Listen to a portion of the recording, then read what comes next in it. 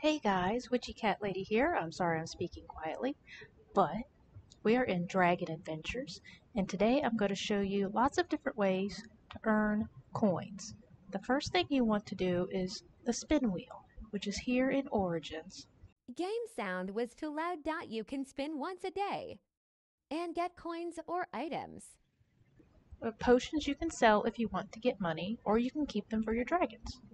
Another thing you can do is farm crops. Here I have coconuts growing. I can farm them again in 49 minutes. Now with these, you can sell them straight to the general store for whatever they give you, or you can hold on to them until the food of the day, which is about double the price.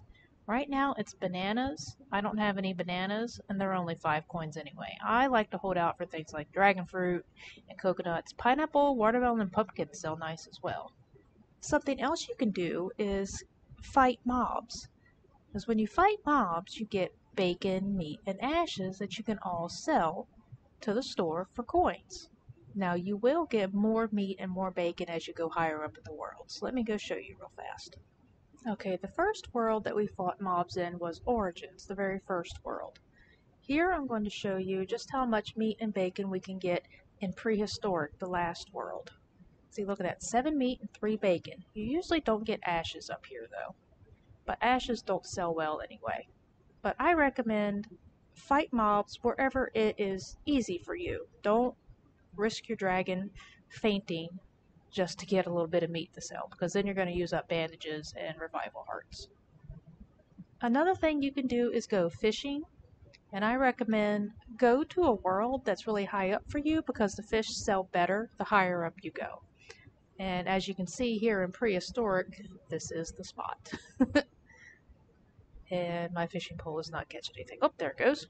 Ooh, we got the highest level fish. Here we go. Come on in. Come on in. Hurry up. Up, up, up, up. Don't poke me. And we got a saber-tooth whale that sells really good. And I'll go show you how much that is. We do have to go back to Origins for that.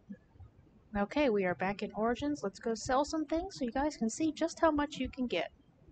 Now, I don't have a lot of the things, but here, look at ashes. 56 for 56 coins. So if you get like thousands of ashes, that'll get you thousands of coins. And the foods. The saber-tooth whale is 250 coins. So if you fish for a little bit and get a lot of that, that'll be a lot of money. Meat. There's our meat price.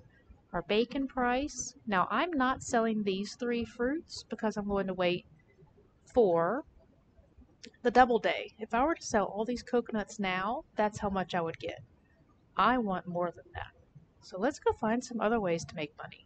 One other thing you can do if you have potions, resources, accessories that you are not going to use but would like to get money for, is you can come down to Undercity to this player marketplace. And you could sell the food, but honestly people don't really buy that. They look for potions, accessories, things like that, healing things that sometimes people will buy, but usually not for a lot. And as you can see here, there's all kinds of fun things in here. But let's get to the other thing. Since I don't have any items to sell in there, another thing you can do is auction off dragons that you don't want. Like I bred this Tigrilia trying to get a different color combination, and it wasn't what I was looking for. So I'm going to try to sell it. Now, there are minimum prices for dragons. I recommend try to do some research if you can on what your dragon is valued at, especially if it's an event or season dragon.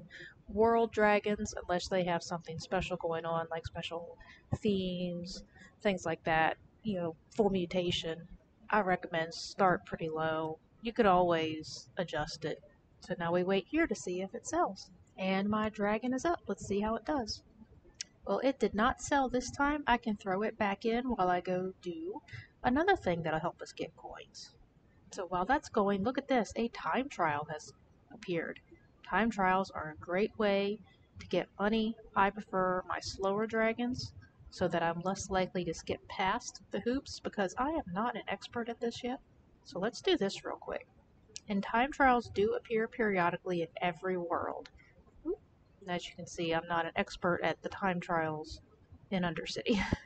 It also doesn't help that my dragon has leveled up and is going a bit faster than what I'm used to.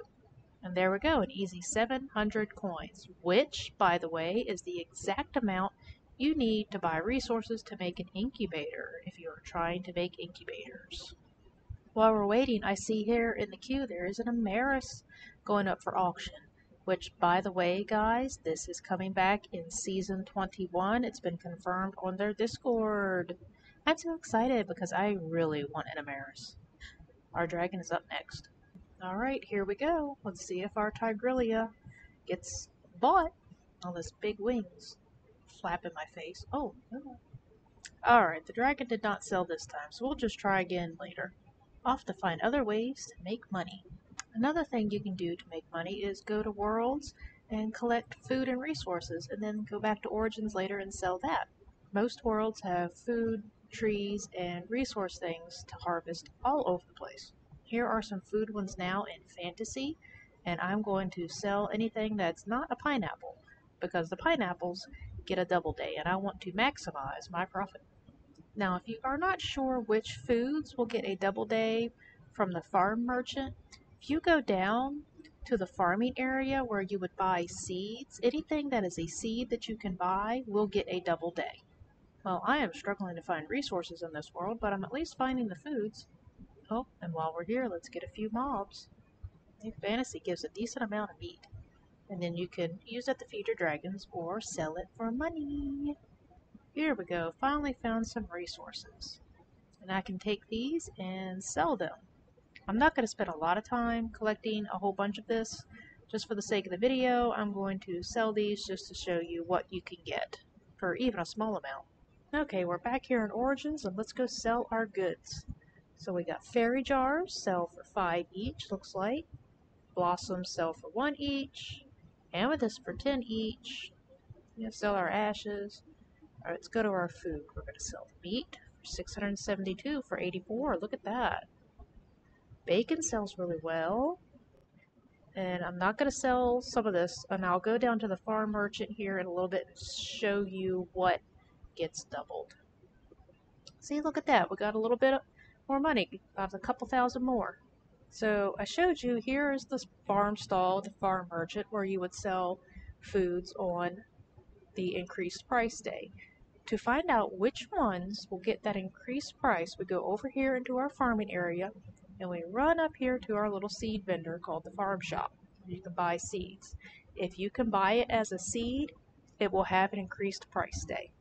And there's just one more thing for me to show you, and actually I'm going to buy seeds real quick because this involves me giving seeds to an alt account so that I can use the fruits from that account to get more money.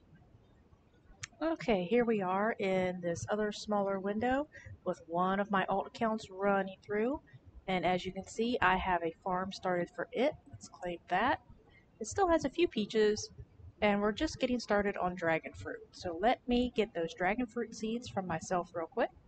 Now this has been helping me to save up fruits to sell since I can't always log in every couple of hours to maximize my harvest. So I use multiple accounts to sort of replace that.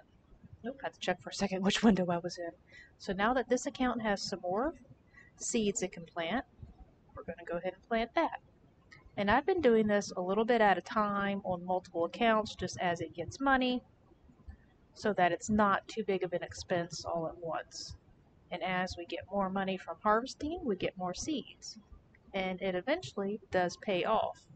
Our last coconut harvest, over several accounts, we were able to get over 2 million coins. So it is definitely worth it. And there we go. That one plot is full, and we'll be on to the next. Thank you so much for watching. I hope some of these tips for getting coins help you out. And if you have any other requests for tips or video types, please let me know in the comments. I'll be happy to record them for you. I'll see you in game or in another video. Bye!